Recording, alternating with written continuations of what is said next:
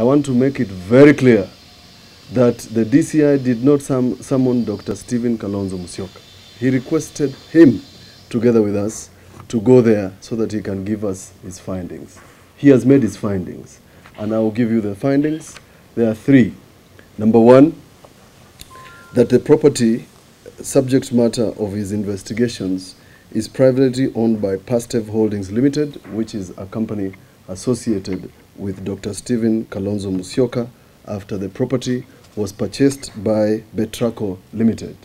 Note that this is not a first transaction.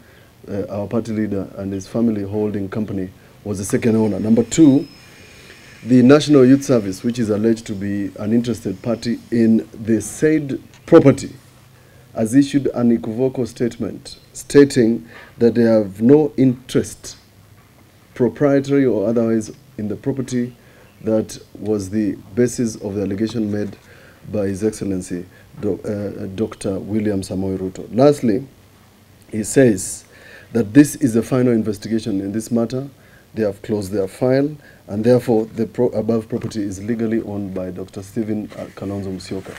Now, the reason we are highlighting this issue, and as innocuous as it may appear, is because from our perspective as his legal representatives and the party wiper, to associate Dr. Stephen Kalonzo Musyoka with illegality, unlawful action, corruption, and stealing of public property is a matter that we have taken so seriously, that we have put in so much time and effort and a big legal team just to get this done.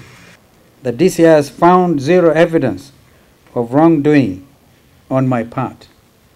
This reflects my principles and values in life, that you do not need to steal to become relevant in society. Indeed, hard work always pays. Fellow Kenyans, at the moment, I'm not in government. I'm working to lead this nation so as to champion your rights and protect your wealth for the future well-being of our country. Kenyans must be wise and seek clarity from vote seekers about real truths, truths about their possessions and their public service track records.